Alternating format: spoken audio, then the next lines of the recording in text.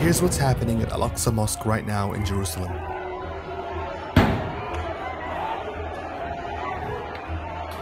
Hundreds of Palestinian worshippers have been tear-gassed, attacked with rubber-coated steel bullets, and arrested by Israeli forces, who stormed the holy mosque during prayer times in an attempt to clear the compound.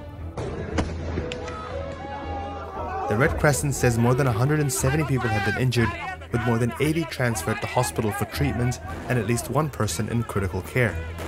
So how did all of this start?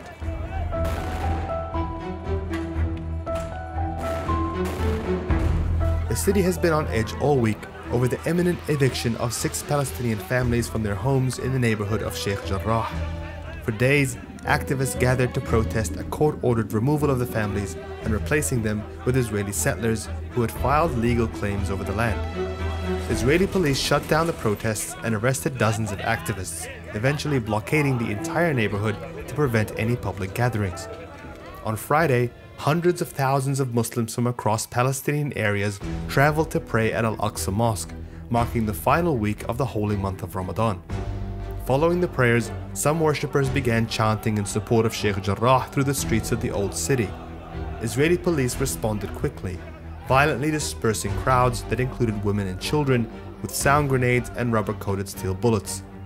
When people retreated to Al-Aqsa compound, which sits at the heart of the old city, Israeli police entered and attempted to clear the area that still contained thousands of Palestinians. Videos that emerged from the night showed grenades thrown at worshippers as they prayed, and several areas including Al-Masjid Al-Qibli were tear-gassed while people were trapped inside.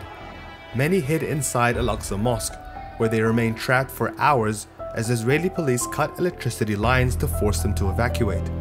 Emergency services are still trying to assess the injuries and restore calm to the civilians still coming to grips with what happened. Palestinian President Mahmoud Abbas has demanded an emergency session at the UN Security Council over what he calls disgusting and sinful acts in Al-Aqsa and Sheikh Jarrah. Palestinian civil society has called for a day of anger on Saturday in response to an unprecedented crackdown at one of the holiest sites of Islam during its holiest month.